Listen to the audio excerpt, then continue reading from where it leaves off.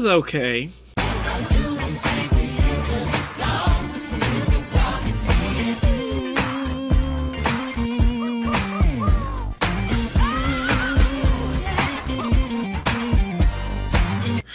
Okay, well, let's start this fairly, because I feel like whenever the subject is Halloween, the Michael Myers franchise, for starters, I'm a horror movie junkie. I grew up on Nightmare on Elm Street, Friday the 13th, the Scream movies, even I Know What You Did Last Summer, Candyman. I got to Candyman at the right time.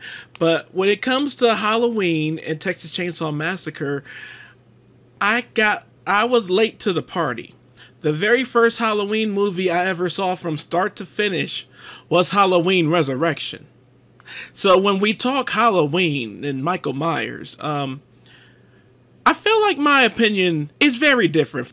I think it has such to do because I was 13 and because the first one was Resurrection. I'm not the Michael Myers guy the same way I'm the Freddy guy, the Jason guy, the Chucky guy. I'm just not. And it makes me sad because there's no making up for that. I should have seen the first Halloween when I was 10, which is 10 years old is when I first saw Chucky, when I first saw Nightmare on Elm Street. It's around when I first saw Scream. It's around when I first saw Know What You Did Last Summer. I had my horror movie awakening at 9 or 10. And that, if any parents were to ask me what's my advice on the age of getting a kid started and having a balance of not too young and where they're young enough to still appreciate it, that 9, 10, I would say before 12. I feel like those preteen years and those preteen years are very essential, and you're not doing any, for sure, long-term damage, I'd say. At least that was the case with me. Except for when you leave out Michael Myers at that occasion. So see, I saw clips of the first Halloween for years, and I was curious to see the first Halloween until I saw Resurrections. I enjoyed it as a kid, but even then it's like, the Halloween movies I enjoyed them from a different perspective. I feel like why I say I would recommend horror movies for preteens or kids on the cuffs of that, of like 9, 10, 11, is because then your imagination can still be taken with it. Then these Halloweens are still a big deal. These horror movies, you still don't know what's a true story. Okay, well, that's different now because y'all got computers everywhere now. But back in my day, when you were 9 and 10 and computers weren't in your pockets as phones, you didn't know what was a true story versus what's actually a movie. We thought when Texas Chainsaw Massacre, the remake, came out, and that's what brought Texas Chainsaw Massacre to my school, like the consciousness of my entire school anyway. We thought that was a true story. We thought Blair Witch was a true story and all that. So there's something about that age right there. And then the sad thing is, because of the computers everywhere and kids having so much information to be looked at and followed and everything, maybe that magic really is just gone. I don't know. But I got to Halloween too late. I got to Michael Myers too late. I'm a very big fan of this new timeline, because I can also say that's where the Halloween franchise, they didn't lose me, but they didn't keep me tight enough, was I did not watch them in order. I was confused at a certain point with the Halloween timelines. that made it confusing because, as we know from if you're a Halloween fan, it's like 4 or 5 different timelines here. And when you're like 12 and you don't have the internet to explain all the different timelines and intricacies and whatnot, it's very confusing. Yeah, my opinion on the Halloween franchise, the Michael Myers, because I count, in my personal thing, Season of the Witch is its own movie. There is no Halloween 3. Season of the Witch is its own movie. That's that. So I call the rest of the Halloween movies the Michael Myers movies. And so that's it. Me being kind of removed from Michael Myers Halloween fans a bit, like I consider myself like a stepchild or half sibling of the Halloween fan base, where we like share a parent or something, but not the full deal. But I have a strong appreciation for some of the Halloweens that the fan base largely doesn't, including Rob Zombie's the first one, just the first one, just the first one, just the first one, just the first one, just the first one, and this trilogy, this most recent trilogy, the people who I see the most who don't like it seem to be of the original fan base, and there's nothing wrong with that. You guys got in on Michael when you were supposed to. When you're young enough, when it's brand new, not to discredit anyone's experience, but it's just not mine. I was wrong. Can you imagine? Just like I feel sorry for, there's people who their first Freddy Krueger movie was Freddy's Dead or Freddy versus Jason, or the remake. There's people whose first Freddy movie is the remake.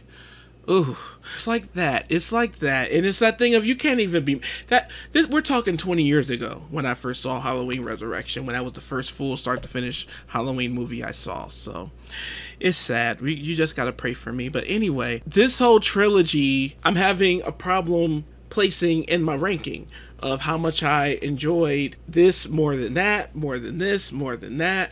But I enjoyed it. I enjoy this trilogy. Nothing else. This trilogy brought a pretty stable, consistent storyline to this multiverse of madness. And I'm okay with that. And it's the same thing I had with the Rob Zombie remakes, is that at least they brought... I'm not mad at them for doing the whys. I feel like some of the strongest stuff in the Rob Zombie remake had to do with the kid aspect of Michael Myers and everything. But I know a lot of fans aren't a fan of that because they like not having the why. I like the whys. I like filmmakers giving us the why these killers are these killers. That's just me. Maybe it's not you, but it's me. So here's my thoughts. Grade-wise, I give this movie a C+ with B- potential. Time will tell if could grow into a B- to a B, or a C, or just a regular C or C-. Watch it on Peacock. Watch it on Peacock. You watch it on Peacock from the comfort of your home. In general, I don't think I would have enjoyed this movie so much in the theater. I have no, as much as I enjoyed it, I didn't hate it. I know a lot of people hated it. I know a lot of people it's the worst. It's one of the worst and all that. No. For me, the worst is part 6. But I enjoyed it, but I enjoyed it best here home. So here's to give you an idea. If you're, no spoilers, prepare yourself and to compare this to other movies of what to expect. Think Nightmare on Elm Street 2, think Jason Goes to Hell, and think Friday the 13th New Beginning. Yeah. It's definitely not as scary as any of those movies. The kills are on par. The kills are better than Nightmare on Elm Street 2. It gives closure to me, but it's the story, and it's the characters, and it's how much of some characters we get over other characters. I enjoyed it, but I want it better. It's a C with B- with B- aspirations, but it could have been an A. It could have been. I without a doubt, I enjoyed Halloween 2018 and Halloween Kills more than this one. I was saying in the beginning that it's hard to find a place because there's aspects of this one I like more than and I will say that's actually what gives the new trilogy something special, is there's aspects to each of them I like better than the other two, and I'm okay. I like that. To me, that's what makes a franchise a bit well-rounded. Like I said, it was okay. It is one of the least scary of these movies, for sure. It is actually absolutely one of the least scary, and I enjoy it. I enjoy it. It has replay value, especially now, but they took liberties. They took some liberties that I applaud them for taking liberties with the story in the first place, but for my enjoyment, I don't know about that payoff yet. Maybe I won't know until next year or something, but I appreciate they took liberties, They gave us something different there. And they gave us closure there. Again, no spoilers, but I'm fulfilled with this set of movies and coming to an end here. I'm fulfilled. And that's worth something. That is worth something, damn it. Please be nice to me in the comments. Please be nice to me in the comments. I'll be nice to you. So anyway, thank you guys for watching. Let me know your rankings in the comments. How did you guys enjoy the movies without spoilers? Warnings for people who haven't seen the movie yet. Don't look in them comments, because I said please don't spoil, but you know they're gonna spoil all up in the comments. So careful, y'all. But anyway, thank you guys very much for watching. I hope you enjoyed. If you did, please go ahead, like, subscribe. Again, let's talk about this. Talk about it in the comments. Share it on social media. If you'd like to follow me on social media, that's in the description below. And hey, happy Halloween. Halloween is my favorite season of the year. So you guys have a good one, and please take care of yourselves and each other. I can feel